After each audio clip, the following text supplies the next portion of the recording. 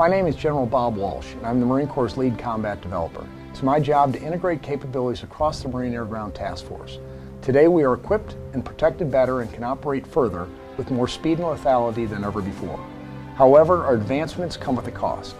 We rely on fuel and batteries to project expeditionary combat power and provide crisis response in austere environments. We see a complex future where we must be able to conduct littoral operations in a contested environment. As such, we are investing in a force that is equipped with new technology that reduces our dependency. It's important for Marines to understand how their use of energy impacts operations. Once again, we need to learn to do more with less. It's every Marine's duty to treat energy as a limited resource. Like with ammunition, we must conserve what we have and make every drop of energy count.